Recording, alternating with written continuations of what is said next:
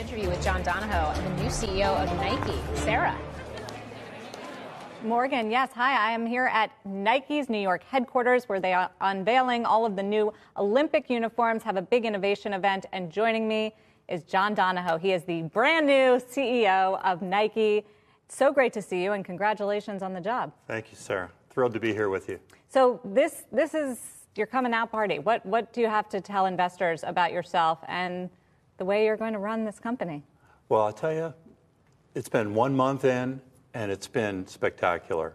And two things really stand out from that first month. As I was just saying to you, I spent my first week at Nike in China and Japan getting a chance to see firsthand the incredible connection Nike has with consumers, not just here in the U.S., but all over the world. Chinese consumers, Japanese consumers deeply connect with Nike's product and with the brand and what it stands for.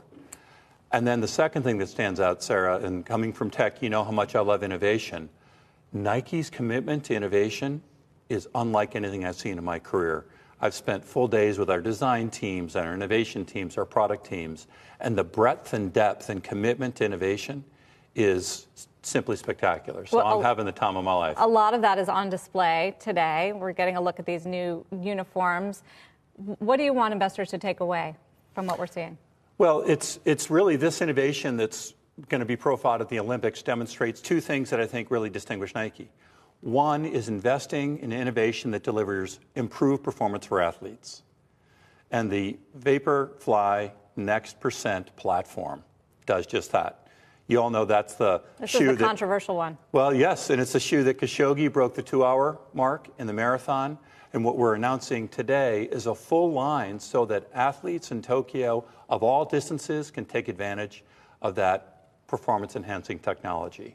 Is the criticism around that unfair, that it adds 4% and almost gives a mechanical advantage to runners?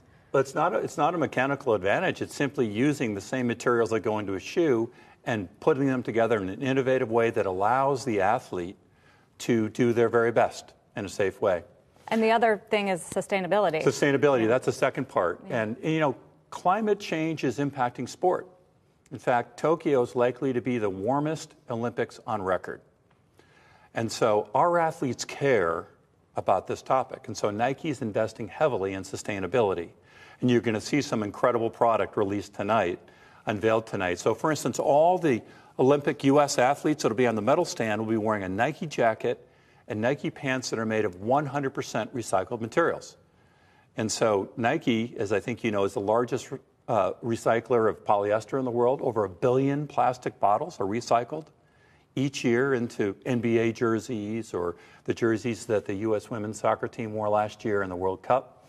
So the investment and commitment to innovating in a sustainable way is something that matters to our athletes, and it matters to Nike.